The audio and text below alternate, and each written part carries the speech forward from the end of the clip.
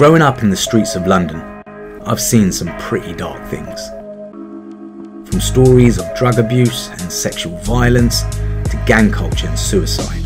Most of these issues remain a taboo within the Muslim community, but I want to explore these issues, how they affect Muslims, and what we can do to change them.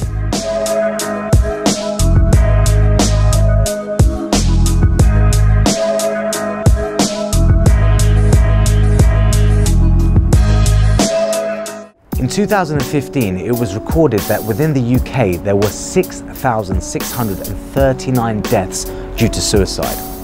And within the last decade, female rates are at its highest when it comes to suicide. And in the US, approximately 45,000 people every year die as a result of suicide. In fact, it's the 10th leading killer within the US. So we want to find out, what makes someone suffer from suicidal thoughts and tendencies? How does it develop from a state of depression to actually wanting to take your life? And at the same time as that, how can we help people suffering from suicide and also alleviate them of the stigma that surrounds suicide in itself?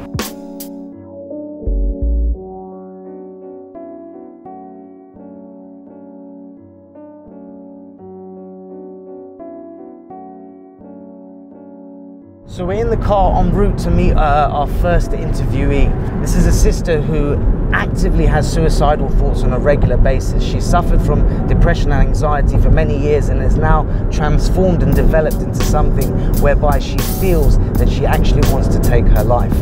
So hopefully we're going to find out more about the issue of suicide, what leads people to that depressive state whereby they actually feel to take their life, and at the same time as that, hopefully through these conversations and open dialogue, we can actually learn how we can help people who suffer from suicidal tendencies.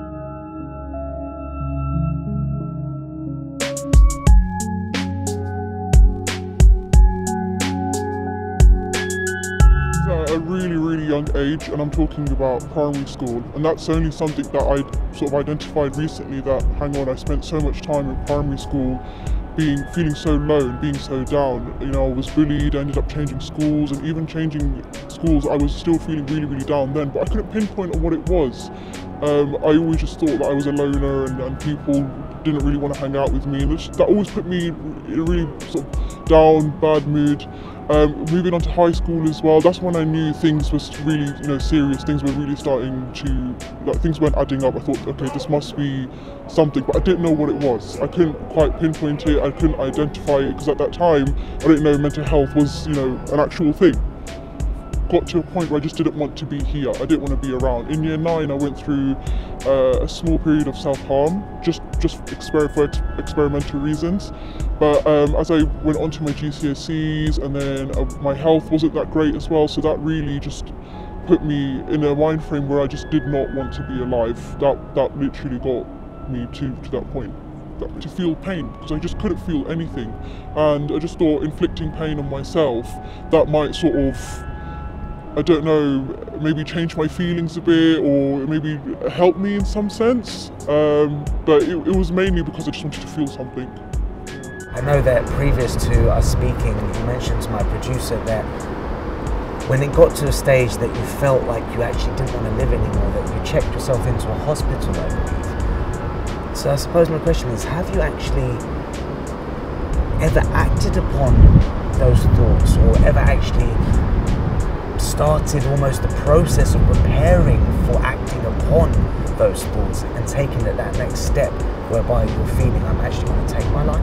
I haven't actually done anything, I haven't attempted, but I've had a plan for a very long time. And a couple of months ago it got to a point where I was ready to do it. But I was with a friend and I just said, please take me to the hospital. I'd spoken to Samaritans first, and I was having a breakdown in the middle of the street. And I checked myself into hospital, and I just remember I couldn't stop crying because I could not believe that I had reached that point. I never did I think that I would actually get to that point where I just wanted to finish. But the only thing that held me back was the fact that I was a Muslim, and that it's forbidden for me to actually act upon it. Despite having my plan in place, despite having everything ready, despite having self-harmed, I thought the best thing I needed to do was check into hospital, which is the last resort, and I did it. reached that breaking point, I thought, oh, you know, the reason why I'm here is because I have no iman, I have no faith. God is disappointed with me, you know, the devil's really got into my head. And this is also on the basis of what other people were saying, you know, you've really let the devil get into your head, he's giving you all these thoughts. But then I thought that if I haven't actually gone ahead with it and I haven't killed myself, then that must mean that I still have an element of my faith left in order for me not to do it. You know, I definitely believe in God. You know, the reason why I'm here is because of him, and I'm grateful to be alive every single day. And you know, I still do my prayers, and I may not feel that connection as I used to have felt before, but the very fact that I'm still doing it and the very fact that I'm still here really does mean something. So I try to... Speaking to the sister was both heartbreaking and eye-opening. She was obviously suffering incredibly, and yet had the immense courage to be able to speak about it so openly. It was apparent to me that lack of faith was not the issue here. Rather, she was suffering as if she was fighting an illness. I went to meet up with a brother who asked to remain anonymous. This is a brother who, at one point of his life, actually did try to commit suicide. Tried to commit suicide on maybe 3 occasions. One was through overdose. So I went to the shop, just bought a load of paracetamol. I sort of googled how many paracetamols it takes to die, and that's what I did. I ingested maybe a bit less than what was required. I think halfway through doing it, I realised that, oh, this is ridiculous, like I could actually die. And that's when I stopped, and that's when I sort of felt a bit silly. But then what happens is, a few days pass, and then those negative feelings build up, and suddenly you get the quote-unquote motivation to kill yourself again, and so you try again. Another time I tried carbon monoxide poisoning. I closed all the windows, any basic supply of air in my flat where I was living when I was studying. I bought loads of shisha coals and laid them out on the floor and lit them up. So I put them in the oven until they were emitting gas, and I just left it there, and I just lay in bed waiting for it to take me. And I was probably the closest to dying then, because I got to the stage where I had a severe headache, and just like about to pass out, and I don't know what it was, but I just remembered that I have work, and I just stopped what I did, put water, or I can't remember what I did, and just ran to work. I tried to cut my wrist with a knife.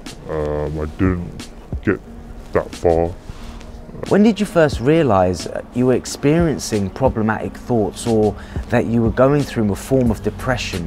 It was maybe 9 or 10 years ago that I first felt sad. Everyone gets sad, but prolonged sadness, I suppose. I did some research, and the research basically said if you're feeling sad for more than 2 weeks, you're depressed, basically. Were you then always searching for God within that period, though? I mean, how did you come to Islam? Because I know you mentioned off camera there was a period where you were agnostic.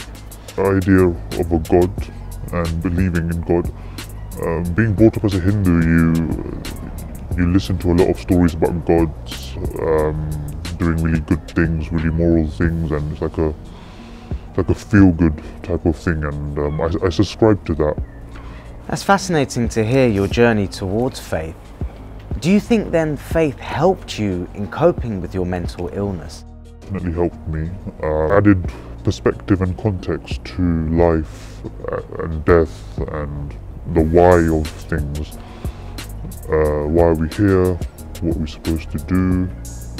Why do bad things happen? My depression was caused by nothing extraordinary that happened in my life. I lived a normal life. I have amazing parents, I have an amazing family, I had an amazing upbringing. I wasn't disadvantaged in any way. It was just my lack of being able to cope with everyday things, which was Islam sort of contextualized that, you know, why we go through hardships, what's the purpose of hardship, why God puts us through hardships. Of God has helped me. For example, the Quran says, we don't give anyone a burden greater than they can bear. So I know that whatever curveball is thrown at me in life, God's given me that because He knows I can deal with it. And the reason why He's given me that is because it's to make me a better person. Cured because nothing goes wrong in my life anymore. I'm cured because I have developed a way of coping. My first thoughts and questions are that how an ordinary guy like him could go through such a dark time, and how brothers and sisters like us could pass him on the street and have no idea. And secondly, how desperate he must have been, and how lonely and how fearful he must have felt that he needed to actually take his life and carry out his planning and thought process to the extent that he implemented it and actually went through with it. It blew me away. In light of hearing that faith gave him some respite, gave him coping mechanisms, gave him hope, I want to find out, what are the mosques doing? What do we propose as a faith group we should do in tackling this issue? And so I tracked down Sheikh Misbah in Colindale to find out more about how he proposes we should deal with the issue of suicide in the community.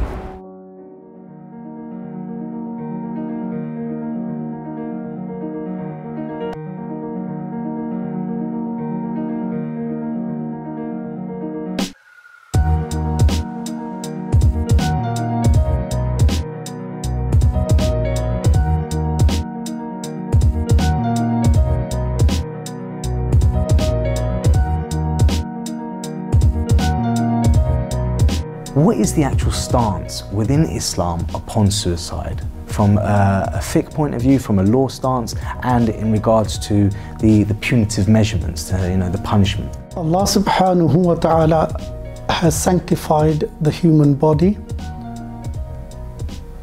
Allah has sanctified the social community. Religion does not want to highlight the ills of the community. The religion wants to encourage the goodness within the community. It doesn't mean it will not address it.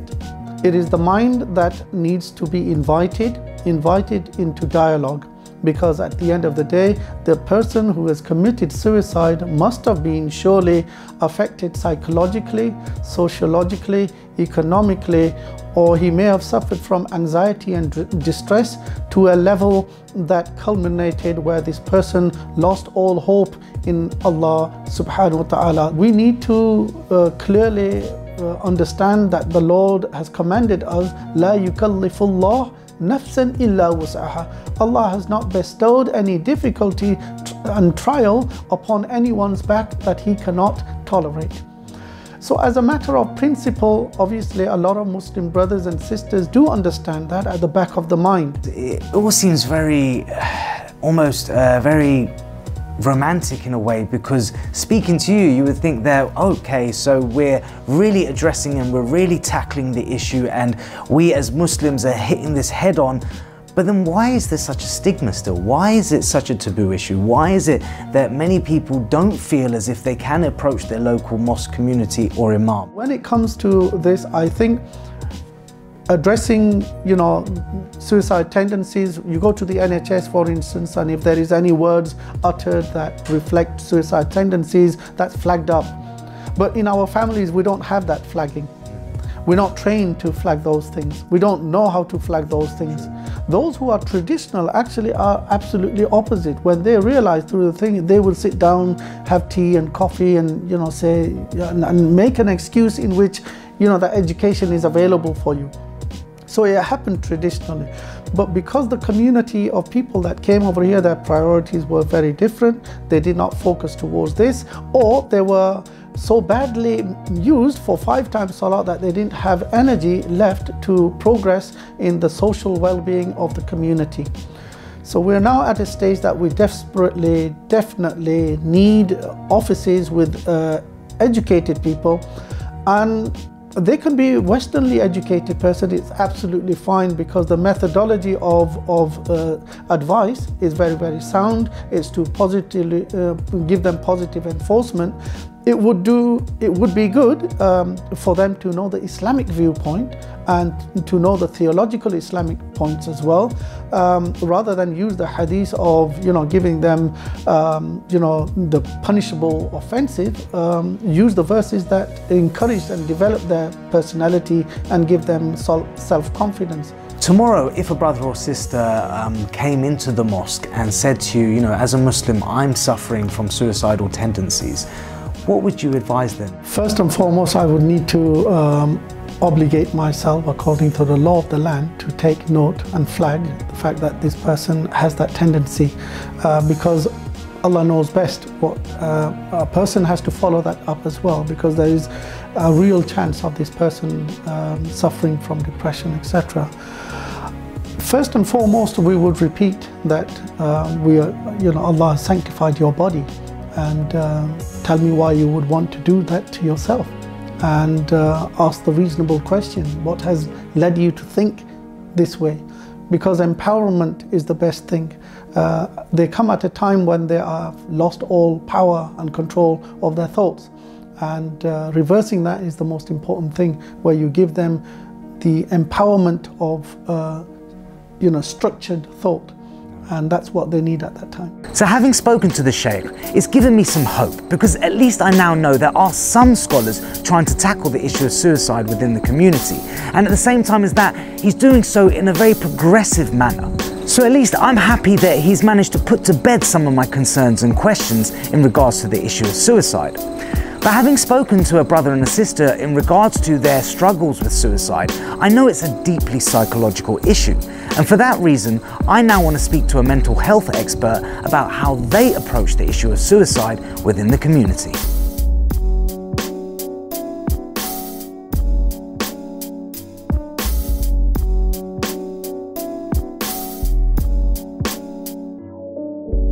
Clearly, suicide is one of the leading causes of death in human beings.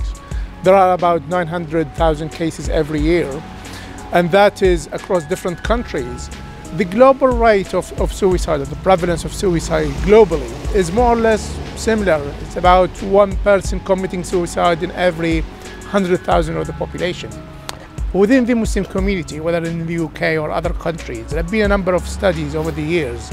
And interestingly, some of the studies found that the rate of suicide was actually the same, more or less the same, not clinically significant, apart from some studies in some countries where they found some higher rates of suicide in certain groups, for example, women. Globally, the rate of suicide, the risk of suicide is higher in men compared to women.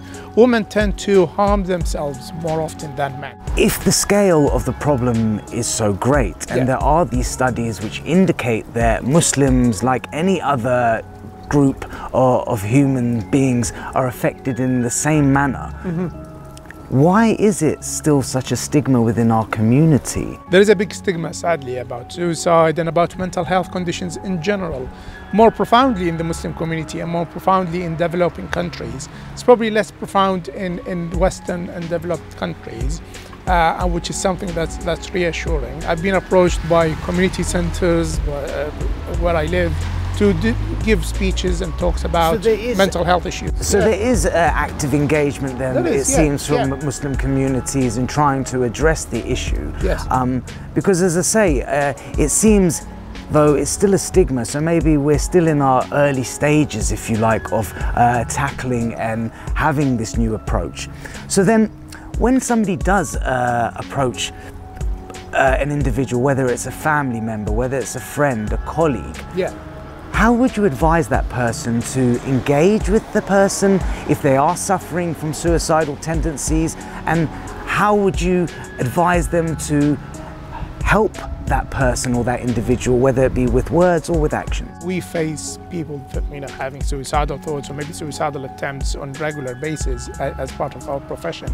But if you have someone in your family or a friend or a neighbor maybe and you're worried about, the first thing I would encourage the individual to speak to the patient and try to encourage them to seek help whether from, it's from a psychiatrist or from the family doctor, or maybe from family members, trying to encourage the patient to talk more about their issues, talk more about why they want to commit suicide, or what are the nature of these suicidal thoughts. How important is faith, in your opinion, or within the again, coping mechanisms for an individual suffering from this? Faith and religion is definitely a protective factor against suicide and against mental health issues in general. So if someone is probably closely or deeply involved in his faith or his spiritual beliefs, these sometimes can be constituted, seen as protective factors.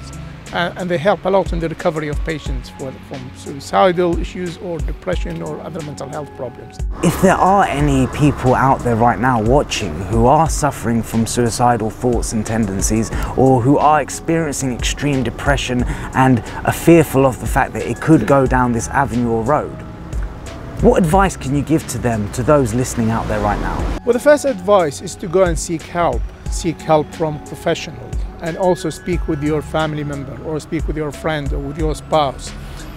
Let them know that you are suffering with this specific issue, and let the GP address the issue by whether maybe medications or talking therapy, or referring the patient to a mental health professional, or a psychiatrist or a psychologist to manage this issue.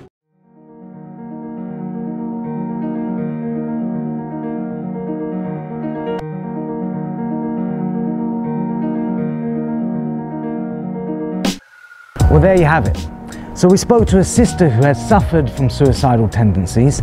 We've spoken to a brother who actually tried to take his life on several occasions, but at least we heard some hope within those stories, as they have found coping mechanisms and there seems that there may be a brighter future for them. At the same time as that, we spoke to Sheikh Misbah, who showed us that there are scholars trying to tackle the issue of suicide and are doing so in a very progressive manner. And at least he squashed our concerns in light of some of the questions I was asking. At the same time as that, we spoke to a doctor who has shown us that there are points of access, there are ways in which we can help brothers and sisters actually treat this as a medical condition and not have the stigma that has surrounded this issue of suicide for so many years within our community. But we still need to do more. Yes, it's great that our mosques are moving forward, our communities are moving forward, and we have individuals who are showing us the way forward and are being beacons of light in that regard. However, we as individuals still need to do more. Every person can do something to help a brother or sister out there who may be suffering. Because all we need to do is be there for them. Lend them an ear. Listen to their worries. Listen to their fears, their anxieties. Don't judge them. Just be there for them. And in saying that, maybe, just maybe, we can, at the very least, reduce, if not eliminate completely, the issue of suicide and suicidal tendencies within individuals within the Muslim community.